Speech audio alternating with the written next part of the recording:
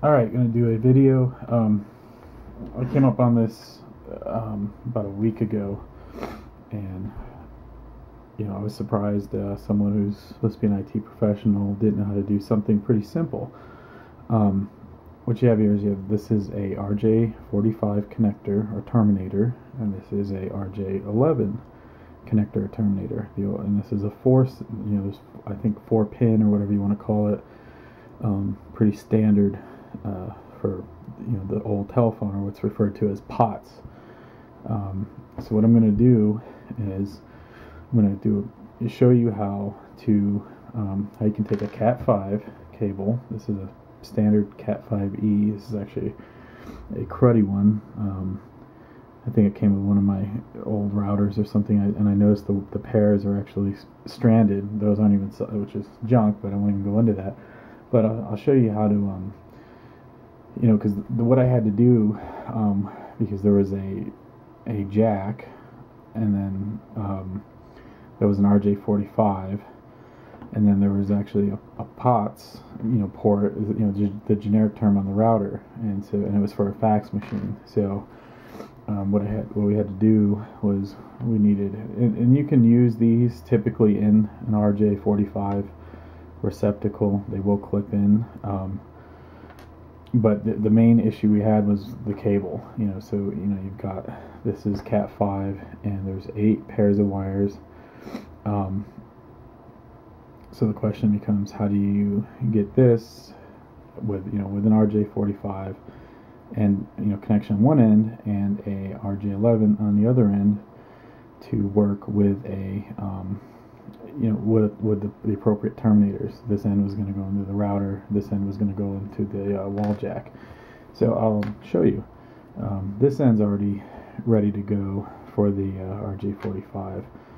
Cut it, and then so there's four, if you can see that, there's 4 terminators, 4 pins there. So we only need 4 wires, and I'm going to show you right now. Boom, boom, and boom. So I'm just going to pick, to make it simple, the 4 solid pairs, and then what I'll do, get ye old handy scissors, and I will cut these off right down there. Okay, so it doesn't matter. This is kind of the key. This isn't like a Cat5, where you have, you typically got to go, a certain pattern, orange, white, orange, etc. These just have to match on both ends, and you only need 4 wires. So I made my first cut. I just want to get these flat, and maybe make one more small cut to kind of get these close to even length. This will make this a lot easier. This is usually I think the harder one. You see, still got some of the other wires. Trying to get this one to line up, because you're only going to use 4 of the 8 pins on this terminator. So hopefully you can see this. And when you're doing the insertion, and it's definitely okay to back out. Some people like to hold this. I'm not a professional quote-unquote cabler. This is kind of going the way of the dodo anyway, because of the proliferation of wireless. I'm sorry, but yeah, you get the 4 4 wires lined up, and get them in there. Boom, boom, boom.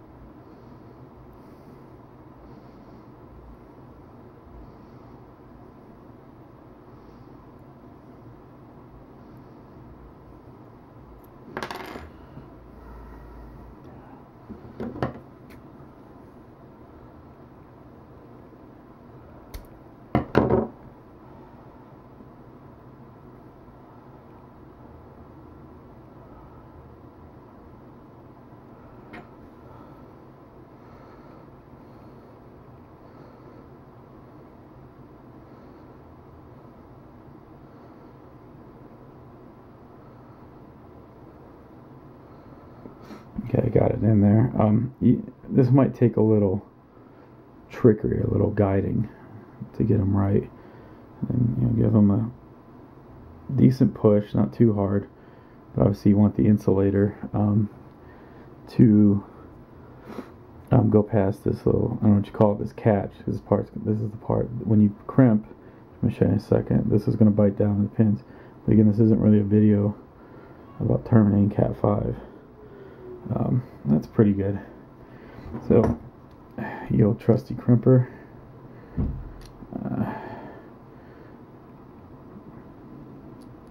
Just kind of lock it in. This is a non-ratcheting model, so just pops and then push it back out. Do a quick double check. Looks pretty good to me. So the main thing is you want the line, the wires to be on the center 4, and I went orange, green, brown, blue on this end, and it's on there pretty snug. And I did catch the insulator, which is good. So it'll gives it a little extra hold. And as you can see, the pins didn't really push down on the other end. You could always maybe make it a second pass and second little bite, pop it back out, should be good. So there you go, pretty solid, pretty clean. I'll show you another trick. I see a lot of people do this. There's a video, the guy took scissors and did it. Yeah, you can do that. They have a tool. This is cheap, by the way, $1, $2. Radio Shack, Gray Bar, etc. They sell these. I don't know what the heck they're called. But basically, you put this in. It's designed to do just what I'm going to show you. Now, because I'm doing the RJ11, I don't know. Some people like to cut a bunch off and go crazy, and I guess I'll do that technique today. But I do the second notch. Just give it a slight little press. But if you just hold on to this and then swing it around couple times, and then boom. And if you look, it cuts it really clean. A little, nope, not even. So I think this thing's awesome. So you don't have to press or nothing. But that's what I think the loop's for, so you can spin it around and get a nice cut. Cut that right off, nice and clean, because obviously you don't want to cut one of these wires. So then you just again separate the pairs. I'll go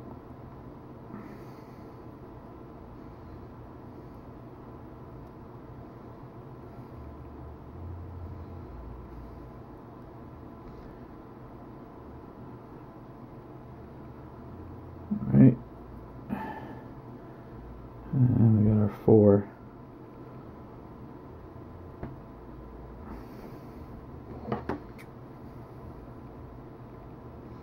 Try to cut those as short as I can. It's not extremely critical. And it doesn't hurt to double check your pattern. Orange, green, brown, blue.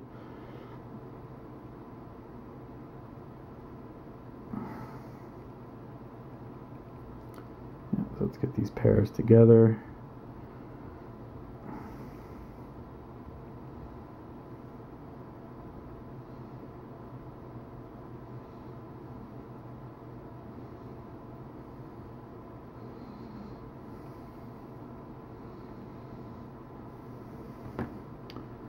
Pretty good. The orange and the green keep wanting to flip. That's okay, just we'll guide that orange. Alright. Got these flat.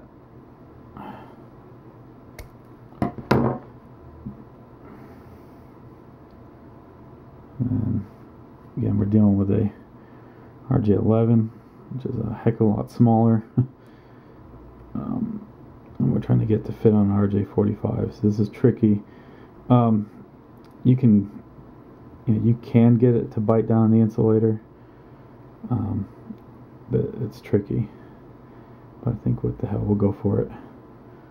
About there. Yeah.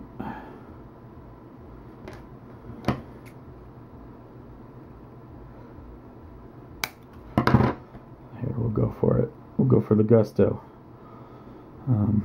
So got those other pairs hanging around so you can get those down. But yeah, this is, you don't have to do it this way. Some people like to, I don't know, leave a lot of slack.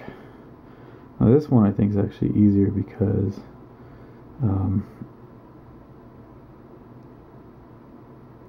you're not fumbling with guiding them in as much.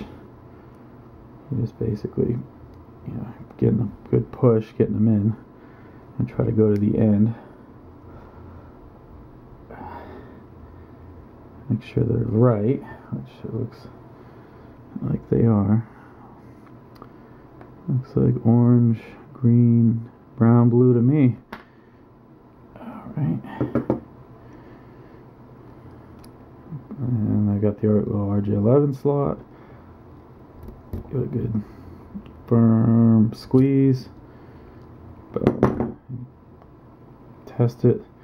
Yeah, it didn't get the insulator, but that's actually good because you want the insulator to go into the terminator. That's actually pretty clean, and then there you have it. And you can see on this one there should be 2 empty slots on both ends, and this one there's no empty slots. It also doesn't hurt to look at it from the top or the end, just to see if the wires are going all the way through, and if the pins. This one you of course got a better view, but that's